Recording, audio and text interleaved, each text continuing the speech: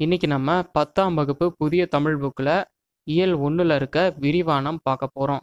விரிவானத்துடைய தலைப்பு என்ன அப்படின்னா உரைநடையின் அணி நலன்கள். உரைநடையின் அணி நலன்களை எழுதியவர் யார் அப்படின்னா எழில் முதல்வன். முதல்ல நம்ம நூல்வெளி பார்த்துடலாம். எழில் முதல்வன் எழுதிய புதிய உரைநடை என்னும் நூலில் உள்ள உரைநடையின் அணி நலன்கள் என்னும் கட்டுரையின் சுருக்கம் இங்கு உரையாடல் வடிவமாக மாற்றி தரப்பட்டுள்ளது அப்படின்னு சொல்லியிருக்காங்க. இந்த உரைநடையின் அணி நலன்கள் அப்படின்ற இந்த விரிவானம் பார்த்தீங்கன்னா எதிலிருந்து எடுக்கப்பட்டுள்ளதுன்னா எழில் முதல்வன் எழுதிய புதிய உரைநடை அப்படின்ற நூல்ல இருந்து எடுக்கப்பட்டுள்ளது. அதை தான் நமக்கு இங்க உரையாடல் வடிவமாக மாற்றி கொடுத்துருக்காங்க. மா ராமலிங்கம் என்னும் எழில் முதல்வன் மாநில கல்லூரியில் பயின்று அங்கேயே பேராசிரியர் பணியை தொடர்ந்தவர் அப்படின்னு சொல்லியிருக்காங்க. குடந்தை அரசு ஆடவர் கல்லூரி, பாரதிதாசன் பல்கலைக்கழகம் ஆகியவற்றில் தமிழ்துறை தலைவராக பணி செய்தவர் யாருன்னா எழில் முதல்வன். எழில் முதல்வன் எங்கெங்கு பணியாற்றியுள்ளார் அப்படின்னா மாநில கல்லூரியில், அப்புறம் குடந்தை அரசு ஆடவர் கல்லூரி, பாரதிதாசன் பல்கலைக்கழகம். அப்புறம் பார்த்தீங்கன்னா மரபு கவிதை புது கவிதை படைப்பதில் வல்லவர் யாருன்னா மா ராமலிங்கம் என்னும் எழில் முதல்வன். மா ராமலிங்கம் என்னும் எழில் முதல்வன் மரபு கவிதை புது கவிதை படைப்பதில் வல்லவர் அப்படின்னு சொல்லியிருக்காங்க. இனிக்கும் நினைவுகள், எங்கெங்கு காணினும், யாதுமாகி நின்றாய் முதலிய நூல்களை இயற்றிய பெருமைக்குரியவர் யாருன்னா மா ராமலிங்கம் என்னும் எழில் முதல்வன். எழில் முதல்வன் இயற்றிய நூல்கள் என்னென்ன அப்படின்னா இனிக்கும் நினைவுகள், எங்கெங்கு காணினும், யாதுமாகி நின்றாய். இந்த நூல்கள்லாம் மா ராமலிங்கம் என்னும் எழில் முதல்வன் இயற்றிய நூல்கள். அப்புறம் புதிய உரைநடை என்னும் நூலுக்காக சாகித்ய அகாதமி விருது பெற்றவர் யாருன்னா மா ராமலிங்கம் என்னும் எழில் முதல்வன். மா ராமலிங்கம் என்னும் எழில் முதல்வன் எந்த நூலுக்காக சாகித்ய அகாடமி பரிசு பெற்றார் அப்படின்னா புதிய உரைநடை அப்படின்ற நூலுக்காக சாகித்ய அகாடமி பரிசு பெற்றார். புதிய உரைநடை என்னும் நூலுக்காக மா ராமலிங்கம் என்னும் எழில் முதல்வன் என்ன பரிசு பெற்றார் அப்படின்னு கேட்டாங்கன்னா சாகித்ய அகாடமி பரிசு பெற்றார். இங்கே பார்த்தீங்கன்னா தெரியுமா அப்படின்னு சொல்லி பாக்ஸ் பண்ணி கொடுத்துருக்காங்க. இதை பார்க்கலாம். இதோடைய தலைப்பு என்னன்னா முதல் தமிழ் கணினி. தமிழ்மறையான திருக்குறளை தந்த திருவள்ளுவர் பெயரில் முதல் தமிழ் கணினி 1983 செப்டம்பரில் டிசிஎம் டேட்டா ப்ராடக்ட்ஸ் என்னும் தனியார் நிறுவனம் உருவாக்கி விற்பனைக்கு கொண்டு வந்தது அப்படின்னு சொல்லியிருக்காங்க. முதல் தமிழ் கணினி எப்போ வெளிவந்தது அப்படின்னா 1983 செப்டம்பரில் வெளிவந்தது. எந்த தனியார் நிறுவனம் இதை உருவாக்கி விற்பனைக்கு கொண்டு வந்தது அப்படின்னா டிசிஎம் டேட்டா ப்ராடக்ட்ஸ். இதுக்கு யாருடைய பெயரை வச்சுருக்காங்கன்னா திருவள்ளுவர் பெயரை தான் வச்சுருக்காங்க.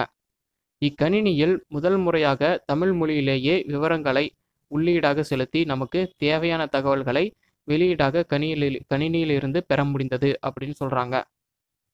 இதில் பார்த்தீங்கன்னா தமிழ் மொழியிலேயே விவரங்களை நம்ம உள்ளீடாக செலுத்தி டேட்டாவை செலுத்தி நமக்கு தேவையான தகவல்களை வெளியீடாக கணினியிலிருந்து அதாவது கம்ப்யூட்டர்லேருந்து பெற முடிந்தது அப்படின்னு சொல்கிறாங்க.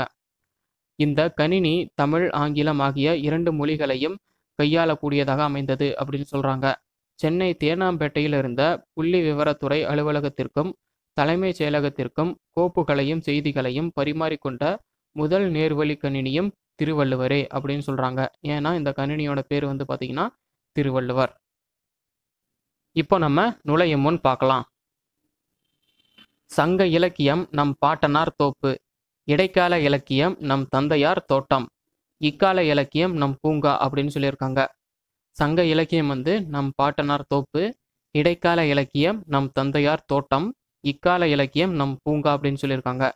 தோப்பு ஈந்த பயன்களையும் தோட்டம் தந்த நயங்களையும் பூங்காவின் அழகினையும் ஒன்று சேர்த்து உரைநடையின் அணி நலன்களாக காண்போமா அப்படின்னு சொல்லி நுழைய முன் கொடுத்துருக்காங்க. இப்போ நம்ம உரைநடையின் அணி நலன்களை பார்க்கலாம். இங்கே பார்த்தீங்கன்னா ஒரு கற்பனை உரையாடல் கொடுத்துருக்காங்க. பங்கு பெறுவோர் யார் யார் அப்படின்னா இணையத்தமிழன் மற்றும் சங்கப்புலவர் இதில் உரையாடிக்கிறாங்க. சரி, இவங்க 2 பேரும் என்ன உரையாடிக்கிறாங்க அப்படிங்கிறத நம்ம இங்கே பார்க்கலாம்.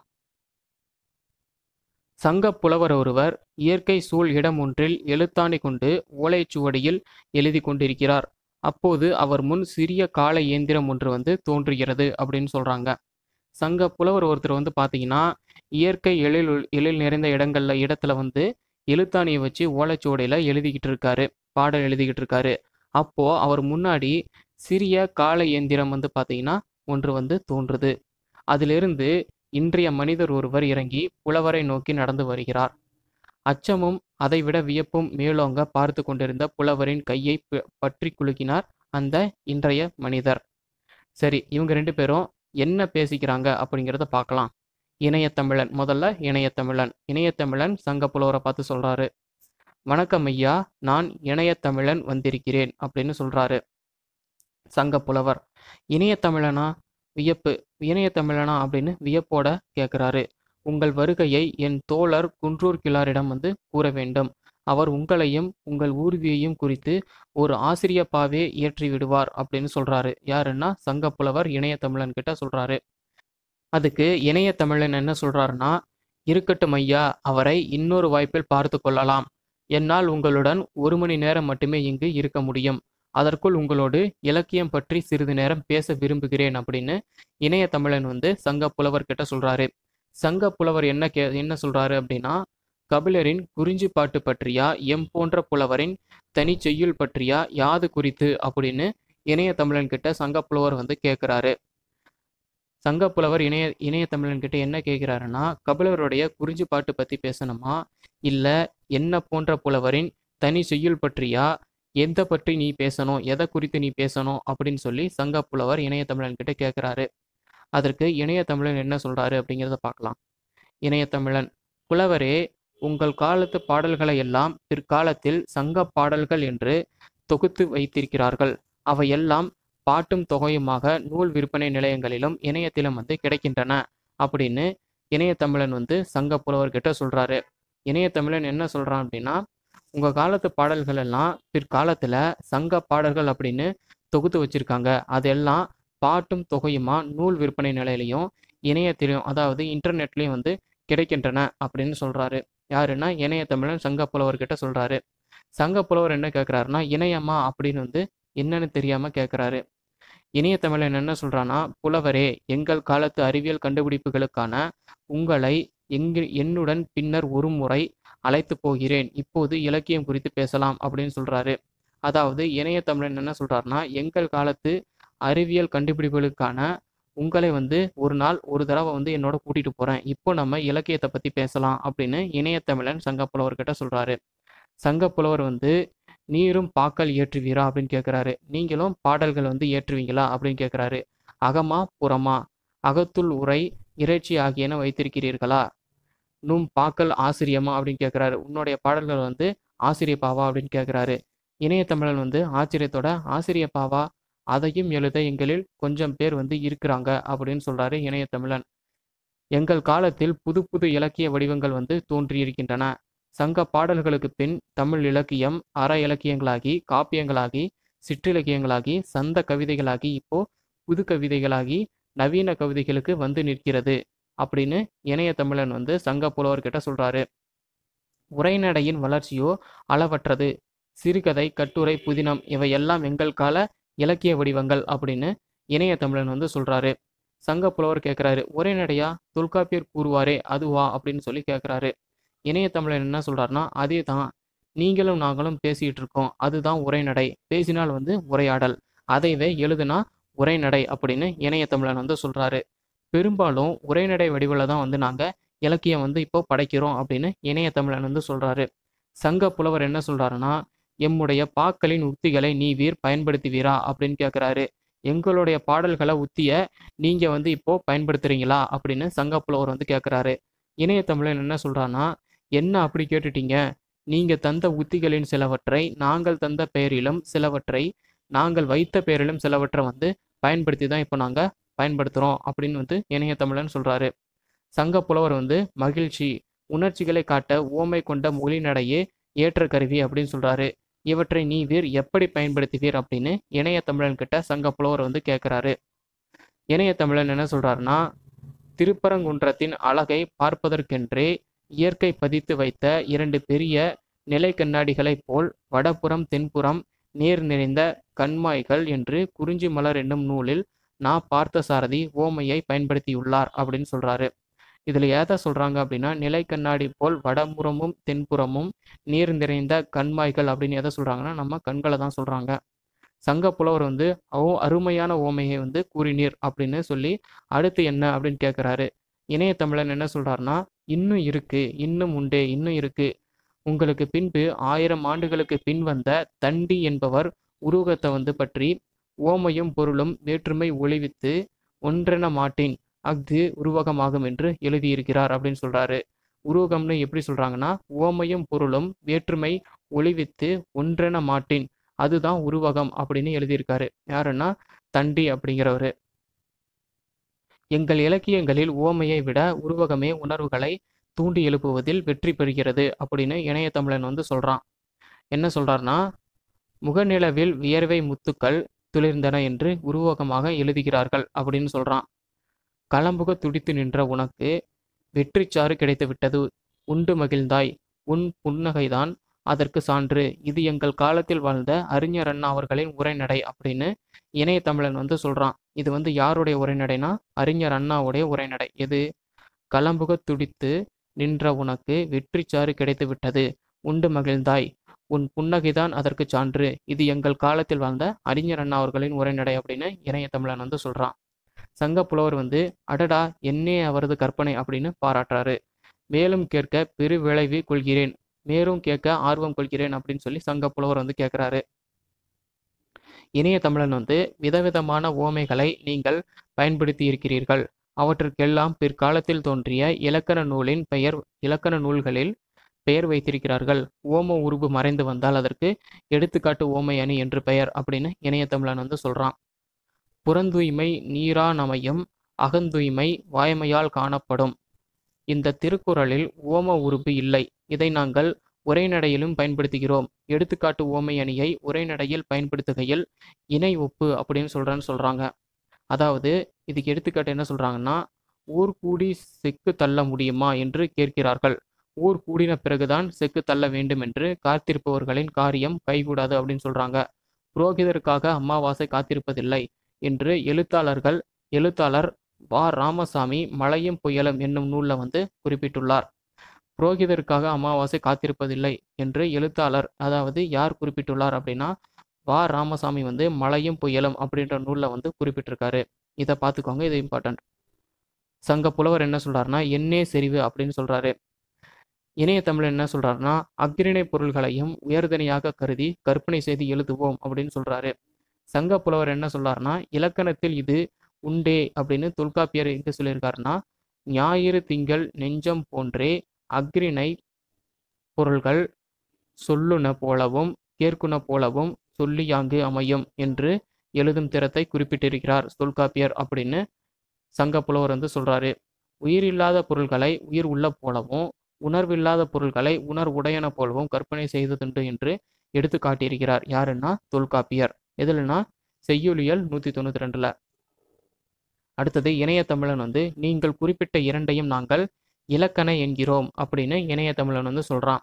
அதுக்கு எடுத்துக்காட்டு என்ன சொல்றாரு அப்படின்னா, சோலையில் புகுவேன் மரங்கள் கூப்பிடும் விருந்து வைக்கும் ஆலமர நிழலில் அமர்வேன் ஆள் என் விழுதை பார் அந்த அரசுக்கு இது உண்டா என்னும் அரசு கண்ணிற்படும் யான் விழுதின்றி வானுற ஓங்கி நிற்கிறேன் என்னை மக்கள் சுற்றி செல்கிறார்கள்.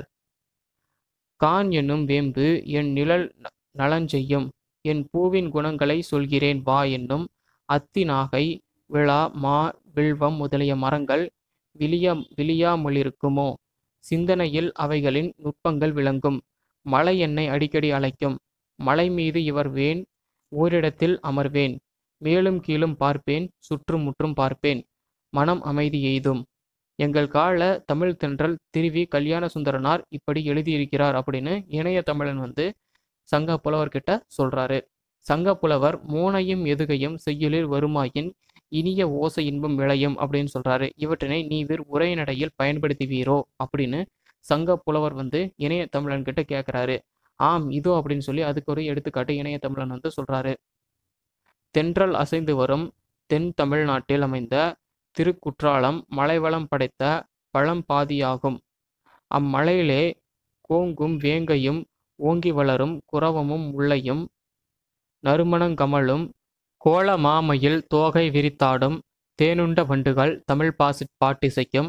இத்தகைய மலையினின்று விரைந்து வழிந்திறங்கும் வெள்ளருவி வட்டச் சுனையிலே வீழ்ந்து பொங்கும் பொழுது சிதறும் நீர் திவலைகள் பாலாவிற்போர் பரந்தெழுந்து மஞ்சினோடு சேர்ந்து கொஞ்சி குழாவும் என்று சொல்லின் செல்வர் ராபீசே தமிழின்பம் என்னும் நூலில் வந்து எழுதியிருக்காரு அப்படின்னு சொல்றாரு இணைய தமிழன். சங்க புலவர் வந்து அருமை உணர்வு வெளிப்பாட்டிற்கும் சொல்லப்படும் கருத்திற்கும் அழுத்தம் தரவும் நீவீர் உரைநடையில் வேறு என்ன உத்திகளை பயன்படுத்துவீர் அப்படின்னு சங்க புலவர் இணைய தமிழன் கிட்ட கேட்கிறாரு. இணைய தமிழன் வந்து இதற்காக சொல்லையோ கருத்தையோ திரும்ப திரும்ப சொல்வதுண்டு அப்படின்னு சொல்றாரு. இணைய தமிழன் வந்து என்ன சொல்றாருன்னா, இதுக்காக சொல்லையோ கருத்தையோ திரும்ப திரும்ப வந்து சொல்வதுண்டு அப்படின்னு சொல்றாரு. சொற்களை அளவாக பயன்படுத்தி உரைநடையை அழகு செய்ய மு வரதராசனார் தம் நாட்டுப்பற்று என்னும் கட்டுரை தொகுப்பில் என்ன சொல்லியிருக்காரு அப்படின்னா, வாழ்க்கை நடத்துவதற்கு பொருள் பல வேண்டும். அரிசி, காய், கனி முதலியவை வேண்டும். உடை, வீடு முதலியவை வேண்டும். காசும் காகித நோட்டும் வேண்டும். இன்னும் பல வேண்டும். இவற்றை ஆளும் அறிவு வேண்டும் அப்படின்னு எழுதியிருக்காரு. சங்க புலவர் மிகச் சுவையாக உள்ளது. இன்னும் வேறென்ன உத்திகள் அப்படின்னு சொல்றாரு. இணைய தமிழன் வந்து மு வரதராசனார் சொன்ன பிறகு சங்க புலவர் என்ன சொல்றாருன்னா, மிகச் சுவையாக உள்ளது, இன்னும் வேறென்ன உத்திகள்லாம் இருக்கு அப்படின்னு சொல்லி கேட்கிறாரு. இணைய தமிழன் என்ன சொல்றாருன்னா, இருக்குது, படிப்பவர்களுக்கு முரண்படுவது போல இருக்கும், உண்மையில் முரண்படாத மெய்மையை சொல்வது முரண்படு மெய்மை அப்படின்னு சொல்றாரு. இதோ அதற்கும் ஒரு எடுத்துக்காட்டு, இதுக்கும் ஒரு எடுத்துக்காட்டு இருக்கு அப்படின்னு சொல்றாரு இணைய தமிழன். இந்த உலகில் பயம் என்ற ஒன்றிற்கு தவிர வேறு எதற்கு நாம் பயப்பட வேண்டும் அப்படின்னு இணைய தமிழன் வந்து சங்க புலவர்கிட்ட சொல்றாரு. எதுக்குன்னா முரண்படு மெய்மை, அதுக்கு வந்து ஒரு எடுத்துக்காட்டு. இந்த உலகத்தில் பயம் என்ற ஒன்றிற்கு தவிர வேறு எதற்கு நாம் பயப்பட வேண்டும் அப்படின்னு சொல்றாரு. சங்க புலவர் மேலும் என்ன அப்படின்னு சொல்லி கேட்கிறாரு. இணைய தமிழன் என்ன சொல்றாருன்னா, முரண்பட்ட சொற்களை சேர்த்து எழுதுபவர்கள் கலப்பில்லாத பொய், இதை சொல் முரண் என்கிறோம் அப்படின்னு சொல்றாரு. சொல்லும் முறையில் அழுத்தம் கொடுப்பதற்காக எதிரும் புதிருமான முரண்படும் கருத்துக்களை அமைத்து எழுதுவோம் அப்படின்னு இணைய தமிழன் சொல்றாரு. இதை வந்து எதிரினை இசைவு அப்படின்னு சொல்றாரு. இதுக்கு எடுத்துக்காட்டு என்ன சொல்லியிருக்காரு அப்படின்னா, குடிசைகள் ஒரு பக்கம், கோபுரங்கள் ஒரு பக்கம், பசித்த வயிறுகள் ஒரு பக்கம், புலிச்சேப்பக்காரர்கள் மறுபக்கம், வெளிந்த எலும்பு கூடுகள் ஒரு பக்கம், பருத்த தொந்திகள் மறுபக்கம். கேடுகட்ட இந்த சமுதாயத்திற்கு என்றைக்கு விமோசனம், தோழர்களே சிந்தியுங்கள் என்று தோழர் வா ஜீவானந்தம் எழுதியிருப்பது இதற்கு நல்ல எடுத்துக்காட்டு அப்படின்னு இணைய தமிழன் வந்து சொல்றாரு. சங்க புலவர் வந்து கேட்கும் போதிலே சிலிர்ப்பு உண்டாகிறதே அப்படின்னு சொல்றாரு. இணைய தமிழன் அப்புறம் என்ன சொல்றாருன்னா, புலவரே எதையும் கேளுங்கள், விடை தர வேண்டிய தேவை இல்லாமல் கேள்வியிலேயே பதில் இருப்பதை போலவும் எழுதுவோம், அது உணர்ச்சி வெளிப்பாட்டிற்கு உதவக்கூடியது அப்படின்னு சொல்றாரு. இணைய தமிழன் என்ன சொல்றாருன்னா, புலவரே எதையும் கேளுங்க, விடை தர வேண்டிய தேவை இல்லாமல் கேள்வியிலேயே பதில் இருப்பதை போலவும் எழுதுவோம், அது உணர்ச்சி வெளிப்பாட்டிற்கு உதவக்கூடியது அப்படின்னு சொல்றாரு. என்ன சொல்றாரு இணைய தமிழன் அப்படின்னா, அவர் அதாவது பெரியார் ஈவேரா பேசாத நாள் உண்டா, குரல் கேட்காத ஊர் உண்டா, அவரிடம் சிக்கி திணறாத பழமை உண்டா, எதை கண்டு அவர் திகைத்தார், எந்த புராணம் அவரிடம் தாக்குதலை பெறாதது. எனவேதான் பெரியாருடைய பெரும்பணியை நான் ஒரு தனி மனிதனின் வரலாறு என்றல்ல, ஒரு சகாப்தம், ஒரு காலகட்டம், ஒரு திருப்பம் என்று கூறுகிறேன் அப்படின்னு இணைய தமிழன் வந்து சொல்றாரு. இது பெரியாரை பற்றி அறிஞர் அண்ணா பேசியது அப்படின்னு சொல்றாரு. இது வந்து யார் பேசியதுன்னா, பெரியாரை பற்றி அறிஞர் அண்ணா வந்து பேசியது. இது எப்படி இருக்குது ஐயான்னு சொல்லி இணைய தமிழன் சங்க புலவர்கிட்ட கேட்கிறாரு. உணர்ச்சி பெருவெள்ளம், இதன் உச்சநிலை என்ன, கிளைமேக்ஸ் என்ன அப்படின்னு சங்க புலவர் வந்து கேட்கிறாரு. இணைய தமிழன் என்ன சொல்றாருன்னா, உச்சநிலை தானே இருக்கிறதே, சொல்லையோ கருத்தையோ அடுத்தடுத்து வைக்கும் முறையிலேயே உள்ள சிறப்பு தான் அது அப்படின்னு சொல்றாரு. அதாவது சொல்லையோ கருத்தையோ அடுத்தடுத்து வைக்கும் முறையிலே உள்ள சிறப்பு தான் அதுன்னு சொல்றாரு. என்னன்னா, இந்தியா தான் என்னுடைய மோட்சம், இந்தியாவின் நன்மை தான் என் நன்மை, இந்தியா தான் என் இளமையின் மெத்தை, என் யவனத்தின் நந்தவனம் அப்படின்னு சொல்றாரு. என் கிழக்காலத்தில் காசி என்று பாரதி என்னும் தமிழ் கவிஞர் நம் நாட்டை உயர்த்தி கூறுகிறார் அப்படின்னு சொல்றாரு. என் கிழக்காலத்தின் காசி என்று பாரதி என்னும் கவிஞர் நம் நாட்டை உயர்த்தி கூறுகிறார். இது யார் சொன்னதுன்னா, இந்தியா தான் என்னுடைய மோட்சம், இந்தியாவின் நன்மைதான் என் நன்மை, இந்தியா தான் என் இளமையின் மெத்தை, என் யவனத்தின் நந்தவனம் அப்படின்ற இதை யார் சொன்னது அப்படின்னா, பாரதி வந்து சொல்லியிருக்காரு. இதை நல்லா படிச்சு வச்சுக்கோங்க. அடுத்தது சங்க புலவர் சொல்றாரு. மிக்க மகிழ்ச்சி, நீர் தமிழ் உரைநடை செழுமை பற்றி கூற மிக்க மகிழ்ச்சி, நீர் தமிழ் உரைநடை செழுமை பற்றி கூற கூற மேலும் அவற்றை படித்து இன்புற அவா உறுகிறேன் அப்படின்னு சொல்றாரு. அதாவது நீங்க தமிழ் உரைநடைய பத்தி நீங்க சொல்ல சொல்ல மேலும் அவற்றை பற்றி படித்து இன்புற ரொம்பவும் ஆசையா இருக்கு அப்படின்னு சொல்றாரு. யாருக்கிட்டனா இணைய தமிழன் கிட்ட. இணைய தமிழன் என்ன சொல்றாருன்னா, அதற்கென்ன புலவரே, அடுத்த முறை வரும்பொழுது என்னுடைய மடிக்கணினியில் சேமித்து வைத்துள்ள பல்வேறு இலக்கியங்களை உங்களுக்கு தருகிறேன், பயன்படுத்திக் கொள்ளுங்கள், நேரமாகிவிட்டது, போய் வருகிறேன் புலவரே அப்படின்னு சொல்லி சிறிய கால இயந்திரத்தில் ஏறி இணைய தமிழன் புறப்பட்டு போயிடுறாரு. அதுக்கப்புறம் சங்க புலவர் என்ன சொல்றாருன்னா, போய் வாரும் இணைய தமிழரே அப்படின்னு சொல்லி மடிக்கணினி என்று ஏதோ கூறினார், அப்படி என்றால் என்னவென்று கேட்பதற்குள் பறந்து விட்டாரே அப்படின்னு சங்க புலவர் சொல்றாரு. இங்க கீழே பார்த்தீங்கன்னா நூல்வெளி அப்படின்னு சொல்லி பாக்ஸ் பண்ணி கொடுத்துருக்காங்க. இதுல இருந்து என்னென்ன கேள்வி எல்லாம் எக்ஸாமுக்கு கேட்பாங்க அப்படிங்கிறத பார்க்கலாம்.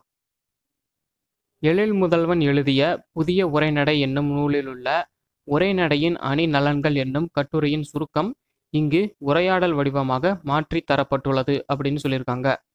இந்த உரைநடையின் அணி நலன்கள் அப்படின்ற இந்த விரிவானம் பார்த்தீங்கன்னா எதிலிருந்து எடுக்கப்பட்டுள்ளதுன்னா, எழில் முதல்வன் எழுதிய புதிய உரைநடை அப்படின்ற நூல்ல இருந்து எடுக்கப்பட்டுள்ளது. அதை தான் நமக்கு இங்க உரையாடல் வடிவமா மாற்றி கொடுத்துருக்காங்க. மா ராமலிங்கம் என்னும் எழில் முதல்வன் மாநில கல்லூரியில் பயின்று அங்கேயே பேராசிரியர் பணியை தொடர்ந்தவர் அப்படின்னு சொல்லியிருக்காங்க. குடந்தை அரசு ஆடவர் கல்லூரி, பாரதிதாசன் பல்கலைக்கழகம் ஆகியவற்றில் தமிழ் துறை தலைவராக பணி செய்தவர் யாருன்னா எழில் முதல்வன்.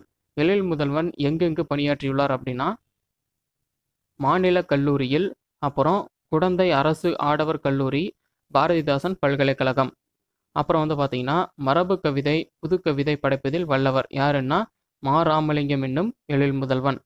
மா ராமலிங்கம் என்னும் எழில் முதல்வன் மரபு கவிதை புது கவிதை படைப்பதில் வல்லவர் அப்படின்னு சொல்லியிருக்காங்க. இனிக்கும் நினைவுகள், எங்கெங்கு காணினும், யாதுமாகி நின்றாய் முதலிய நூல்களை இயற்றிய பெருமைக்குரியவர் யாருன்னா மா ராமலிங்கம் என்னும் எழில் முதல்வன். எழில் முதல்வன் இயற்றிய நூல்கள் என்னென்ன அப்படின்னா, இனிக்கும் நினைவுகள், எங்கெங்கு காணினும், யாதுமாகி நின்றாய், இந்த நூல்கள்லாம் மா ராமலிங்கம் என்னும் எழில் முதல்வன் இயற்றிய நூல்கள். அப்புறம் புதிய உரைநடை என்னும் நூலுக்காக சாகித்ய அகாதமி விருது பெற்றவர் யாருன்னா மா ராமலிங்கம் என்னும் எழில் முதல்வன். மா ராமலிங்கம் என்னும் எழில் முதல்வன் எந்த நூலுக்காக சாகித்ய அகாடமி பரிசு பெற்றார் அப்படின்னா, புதிய உரைநடை அப்படின்ற நூலுக்காக சாகித்ய அகாடமி பரிசு பெற்றார்.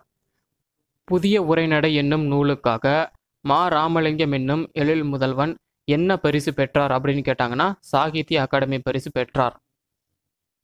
இங்க பார்த்தீங்கன்னா தெரியுமா அப்படின்னு சொல்லி பாக்ஸ் பண்ணி கொடுத்துருக்காங்க. இதை பார்க்கலாம். இதோடைய தலைப்பு என்னன்னா, முதல் தமிழ் கணினி. தமிழ் மறையான திருக்குறளை தந்த திருவள்ளுவர் பெயரில் முதல் தமிழ் கணினி 1983 செப்டம்பரில் டிசிஎம் டேட்டா ப்ராடக்ட்ஸ் என்னும் தனியார் நிறுவனம் உருவாக்கி விற்பனைக்கு கொண்டு வந்தது அப்படின்னு சொல்லியிருக்காங்க. முதல் தமிழ் கணினி எப்போ வெளிவந்தது அப்படின்னா 1983 செப்டம்பரில் வெளிவந்தது. எந்த தனியார் நிறுவனம் இதை உருவாக்கி விற்பனைக்கு கொண்டு வந்தது அப்படின்னா டிசிஎம் டேட்டா ப்ராடக்ட்ஸ். இதுக்கு யாருடைய பெயரை வச்சிருக்காங்கன்னா திருவள்ளுவர் பெயரை தான் வச்சிருக்காங்க. இக்கணினியில் முதல் முறையாக தமிழ் மொழியிலேயே விவரங்களை உள்ளீடாக செலுத்தி நமக்கு தேவையான தகவல்களை வெளியீடாக கணினியிலிருந்து பெற முடிந்தது அப்படின்னு சொல்றாங்க. இதுல பார்த்தீங்கன்னா தமிழ் மொழியிலேயே விவரங்களை நம்ம உள்ளீடாக செலுத்தி டேட்டாவை செலுத்தி நமக்கு தேவையான தகவல்களை வெளியீடா கணினியிலிருந்து, அதாவது கம்ப்யூட்டர்ல இருந்து பெற முடிந்தது அப்படின்னு சொல்றாங்க. இந்த கணினி தமிழ் ஆங்கிலம் ஆகிய 2 மொழிகளையும் கையாளக்கூடியதாக அமைந்தது அப்படின்னு சொல்றாங்க. சென்னை தேனாம்பேட்டையில் இருந்த புள்ளி விவரத்துறை அலுவலகத்திற்கும் தலைமைச் செயலகத்திற்கும் கோப்புகளையும் செய்திகளையும் பரிமாறிக்கொண்ட முதல் நேர்வழி கணினியும் திருவள்ளுவரே அப்படின்னு சொல்றாங்க. ஏன்னா இந்த கணினியோட பேர் பார்த்தீங்கன்னா திருவள்ளுவர். மேலும் இந்த மாதிரி அப்டேட்ஸ் உங்களுக்கு வேணும் அப்படின்னா முத்துக்குமார் யூடியூப் சேனலை சப்ஸ்கிரைப் பண்ணுங்க. மறக்காம பக்கத்தில் இருக்க பெல் சிம்பலை கிளிக் பண்ணிடுங்க. தேங்க்யூ.